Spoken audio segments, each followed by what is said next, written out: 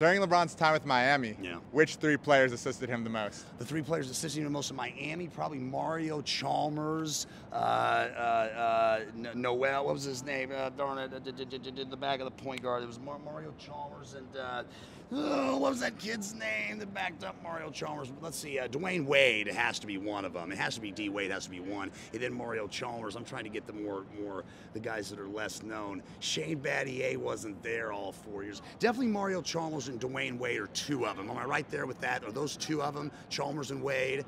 Are those two of the three? That's 1 and 2, yeah.